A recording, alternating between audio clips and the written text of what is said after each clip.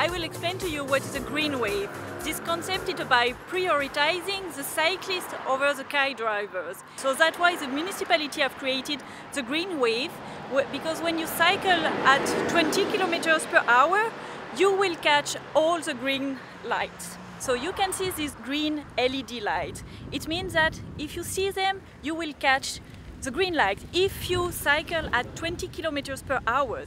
But if you don't cycle at 20 kilometers per hour anymore and you see the green light disappearing, it means yes, you have to speed up a little bit.